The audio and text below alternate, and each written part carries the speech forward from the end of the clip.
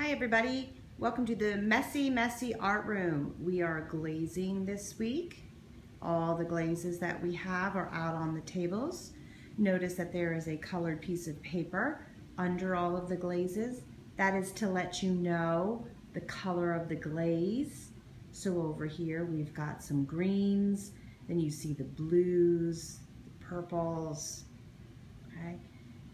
Reds, oranges, yellows, here are all the browns, and way over on the other table is black and white and my lone pink. Now if you want to know what the true glaze color looks like, you have to come to the front board. Here is the glaze chart.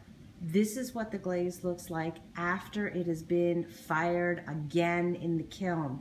There is a color difference.